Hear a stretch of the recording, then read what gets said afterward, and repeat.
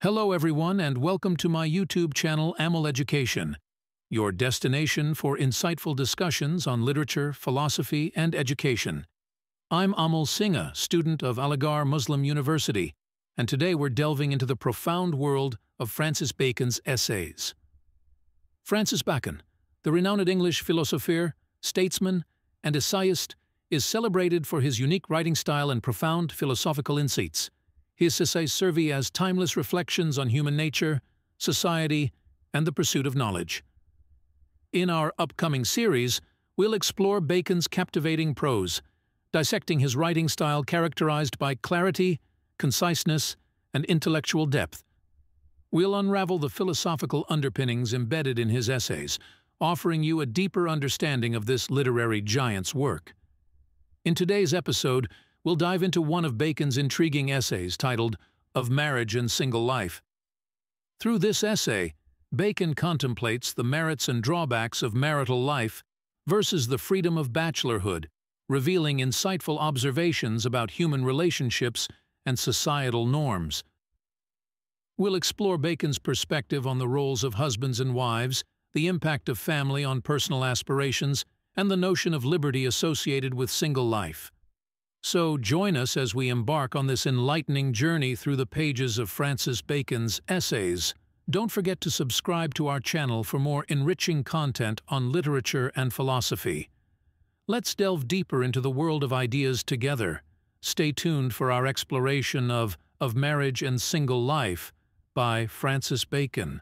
Of Marriage and Single Life, Francis Bacon, Summary. In this essay, Bacon speaks about the differences that mark a married man from a single one, and the advantages and disadvantages of a married or single life. A man who is married and has wife and children is unable to risk his money for noble purposes. They are obstacles to any endeavor, either good or bad.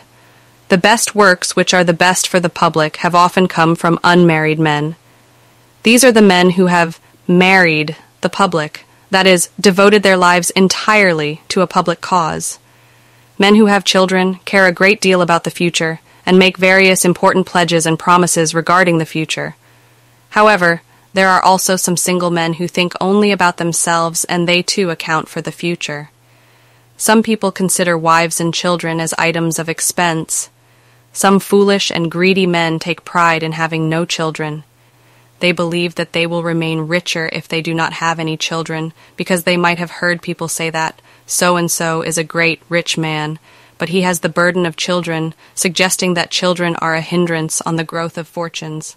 However, most men choose to remain single for the sake of liberty that a single life allows. These people think of marriage as imprisonment. Bacon enlists the positive and negative qualities of a single man. Unmarried men make the best friends, the best masters, and the best servants. But they do not make the best citizens, as they have so great a sense of freedom that they tend to run away from responsibilities. The single life is better suited for a clergyman because he can be more charitable, as he does not have any needs to satisfy. For judges and magistrates, the situation is indifferent, because if they are corrupt, it makes them servants who are worse than wives. For soldier, it is often an emotional support to think of wives and children before going into battle. That is why Bacon says that the dislike of marriage among the Turks makes the vulgar soldiers even more so. Single men are often more charitable because they have less expenses, but at the same time they also tend to be cruel and hard-hearted, as they do not have a wife or children to invoke the tenderness within them. A grave man with traditional beliefs is often a loving husband.